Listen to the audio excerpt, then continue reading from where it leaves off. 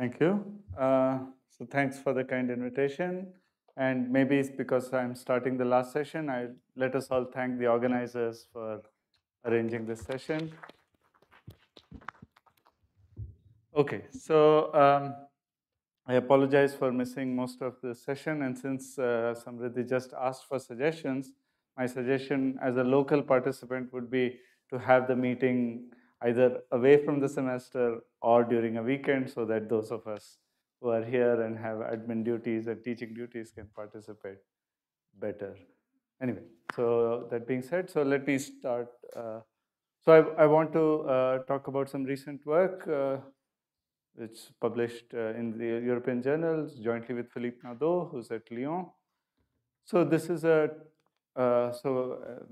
I've always been interested in the ASAP and related models. So I'm going to talk about an exact solution of an ASAP, and this is, of course, a very powerful model, and it has led to lots of insights, as you can see over here on the slide. And there are several generalizations that have been solved. For example, the multi-species ASAP was solved exactly by Ferrari and Martin. And for disorder, ASAP is notoriously hard to solve, but there's certain long-range exclusion process that I solved some time ago. But these are all one-dimensional models, and very few two-dimensional models have been solved exactly. And very few models with disorder have been solved exactly. So that's what I want to advertise. So the motivation comes from this old work of Martin Evans, considered an ASAP on the ring where the hopping rates are disordered.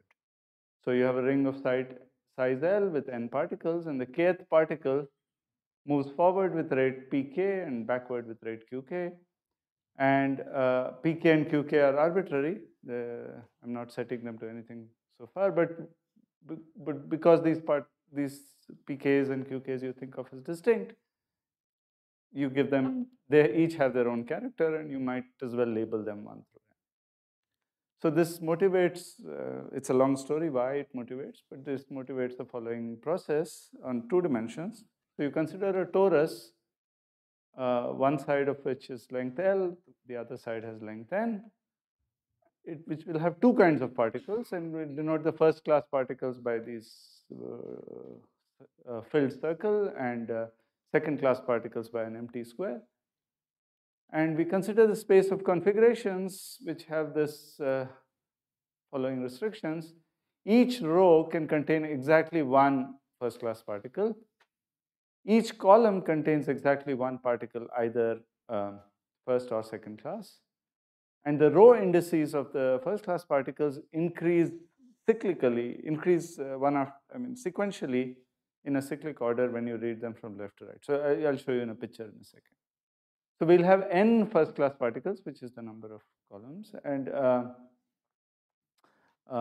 number of rows, and L minus n second class particles.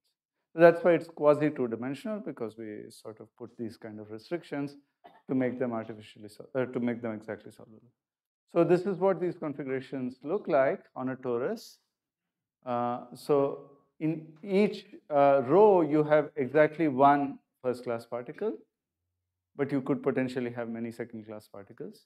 Each column, which is now this kind of circle, will have exactly one particle of some type.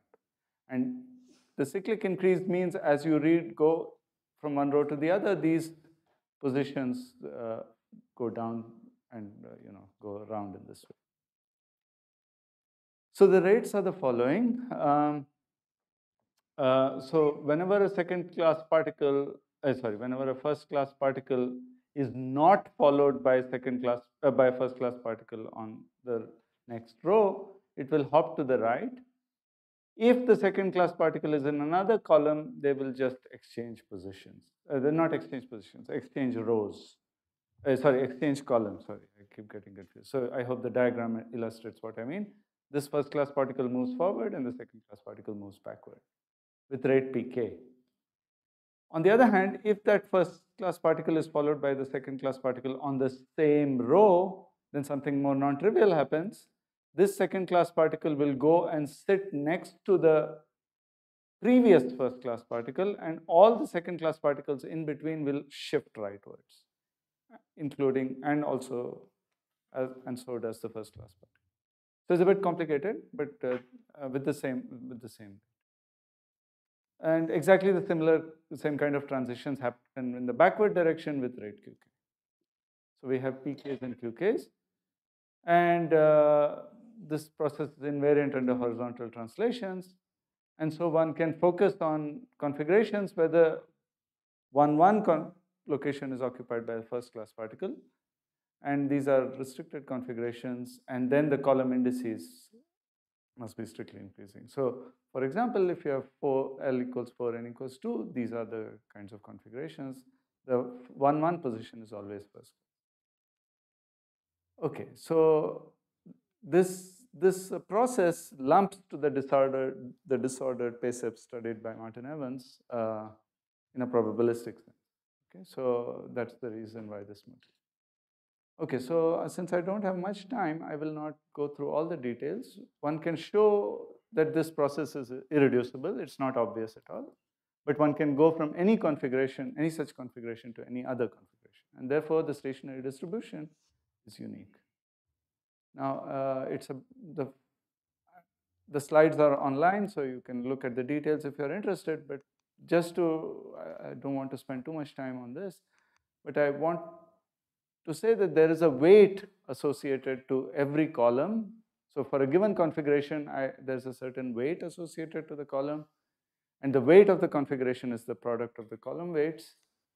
And the stationary distribution is precisely this. So that's our main theorem for the stationary distribution. So this is completely disordered. We do not specify any values of the PIs and the QJs. For example, for this configuration, here is this formula. I mean, it doesn't look simple, but the nice thing is that it is a monomial. It's nothing more complicated. So it's a single term, which is a product of the P's and the Q's for every such configuration. And our theorem is that this is indeed the stationary distribution. And for this, we need all the P's and the Q's to be strictly positive. There is a variant of this where the Q's are 0, but then the analysis is different. And we also get a formula for the partition function, in fact, the generating function of the partition function in terms of product of rational functions. So the main thing I want to advertise in this talk is this very funny and interesting behavior for the currents. Okay, so if you remember, so the first class particles only move horizontally. So they either go this way or this way. The kth first class particle will go right with PK and go left with QK. So if you want to talk about the current of first class particles, it only makes sense to talk about the horizontal current. These guys just don't move up and down, so they only move right and left. So we can talk about the horizontal current, and here is the formula. So abstractly, here is the formula. Okay, I don't expect you to go through all the details, but that's it. But there's a very nice and explicit expression for the partition function. For the current of first class particles, this horizontal current, it's the product of the P's minus the product of the Q's times the ratio of the partition. This is very explicit and very simple. But this you can also, because the first class particles do not look at the second class, one can talk about the same formula directly from Evans, and he gets more or less the same answer. What's more interesting is this second class particles. So the second class particles, so let me remind you, go back here to the dynamics. So for this kind of motion, the second class particles are moving horizontally. But for this kind of motion, the second class particles, this particular second class particle is also moving vertically. So the second class particle, a given second class particle, if you follow it, sometimes moves horizontally, in which case it's a local motion. It just moves to the next column. Or it moves vertically, in which case it performs a highly non-local motion. So from here, it went all the way there. So there are two kinds of currents for the second class particle. So that's what I mentioned here. So in the horizontal direction, the motion is local. And if you calculate the current of that, it turns out to be exactly zero, the stationarity. So everything cancels out and you get exactly zero. None of this is mean field, by the way. Everything is exact. So we can talk about the vertical current. Now this vertical current is not across any edge. It's just from one row to another row. And one can define an upward and a downward current. And so it turns out, again, you can calculate it exactly. So the upward current is the product of the p's times the ratio of the partition functions, and the downward current is the ratio of the q's.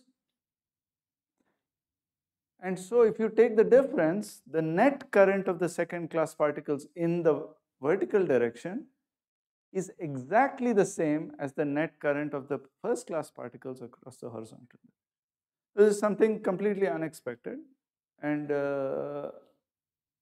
exact. And if I remind you again that the dynamics is controlled completely by the first class particles. So when the second class particles move completely at the mercy of the first class particle. So this is what we call the Scott-Russell phenomenon. So let me show you what the Scott-Russell linkage is. So you might have seen this in your engineering courses. So this is a device like this. If you move this lower guy horizontally, this guy moves vertically. So it's a method for transferring linear motion in one direction to a linear motion in a perpendicular direction. So that's essentially what is happening. The first class particles are moving horizontally, and they make the second class particles move vertically by the exact same amount, stochastically, in a sense. Okay, so this is named after John Russell, and it's standard piece of equipment, and it's a non-trivial phenomena. And this guy's other claim is this discovery of solitons. I'm almost done. So yeah, so this is manifestly two-dimensional non-equilibrium phenomena, and we hope to see other manifestations. So thank you for your attention. Now we are open for questions. Yes, so he's the guy who discovered solitons. So you have heard the story of him running around down a channel when he saw this. That was Scott Russell. Yes?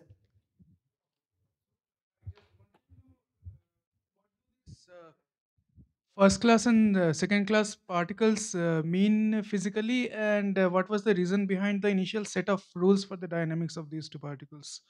Well, as I said, we were motivated by Evans' result, and we thought we could understand it better. So yeah, it's a complicated. So I mean, so we don't know any physical model which will do this kind of non-local jump for the second class particle. But yeah, I would be happy to find one. Yeah, I don't know.